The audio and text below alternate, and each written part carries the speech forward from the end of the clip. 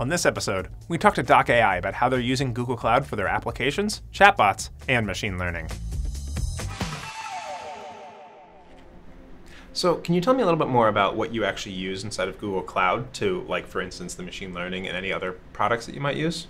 Definitely. So a lot of what we build on the cloud is mostly on the Google Cloud. So we use many different services that Google offers. We try to be as cloud native as we can, but there are some important aspects of Google Cloud that makes our job easier and gets to market sooner. So largely our ecosystem of tools that we use on Google Cloud. So we use GKE, the Kubernetes engine. It's a fantastic product from Google, in my opinion. We build a lot of microservices that are based on Docker, and then we are able to roll that out on GKE as multiple nodes and pods. And it brings in auto-scaling aspects for us, which is fantastic.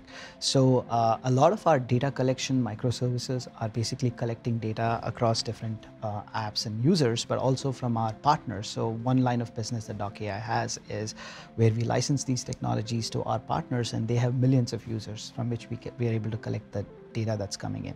So all the data that's collected by these different microservices, which has burstable capacity, are actually stored on GCS, the Google Cloud Storage.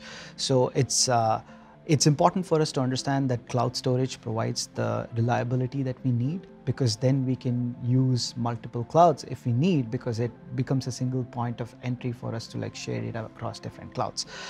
We also use many of the databases that we have. We use obviously Cloud SQL Proxy, which makes the job of being able to connect to different services really incredibly simple for us. The other thing that we have done well on Google Cloud is be able to build parallelization so that we can train many jobs concurrently or simultaneously, so to speak, so we can experiment with different hyperparameters.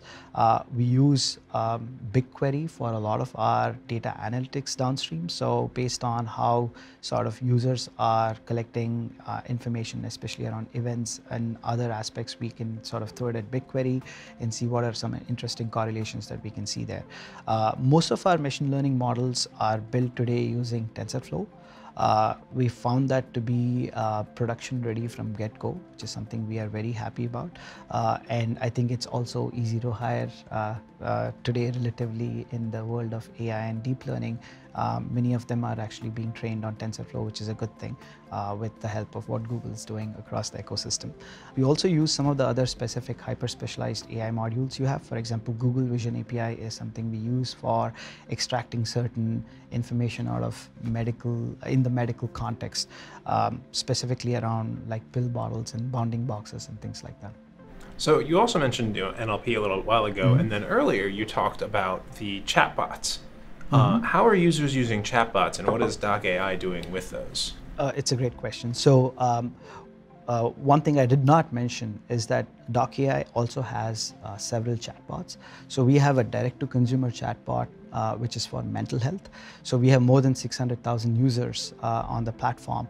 It's a chatbot that runs off of Facebook Messenger. What we've seen with chatbots is a very interesting phenomena, because for certain types of diseases, patients prefer talking to a bot as opposed to a medical professional, because one, medical professional are not necessarily available in their area where they have these issues, and bots have no judgment, so they are not being watched or being judged by someone. So we have mental health chatbot, but we also work with a lot of our partners to sort of roll out very vertical specific chatbots, for example, for insurance companies, where we can do member engagement. We are also building chatbots for very specific disease verticals in the future. But what they do is that they are somewhat generalized enough that now we could take a model like that and bring our own data and throw our specific data and train an improved version of that that's somewhat hyper-focused in the domain that we have. Of course, we need a lot of data for it to improve. But then these models then become really valuable, where you could engage them, for example, in chatbots, where you could predict the next set of sequence of things that a user may ask, so you can give them better services right away, or there is enough contextual memory of the previous conversations so you know how to engage the user further. Thanks so much for coming in, Akshay, and telling us about how doc.ai is working with the cloud. Thank you, Mark. This was really exciting. I'm very happy to be here and hoping to see many more talks in the world of healthcare that's important for the general ecosystem that Google's doing a great job with. Absolutely. Thanks for watching. If you enjoyed this conversation with doc.ai, check out the Stack Chat playlist for more great videos.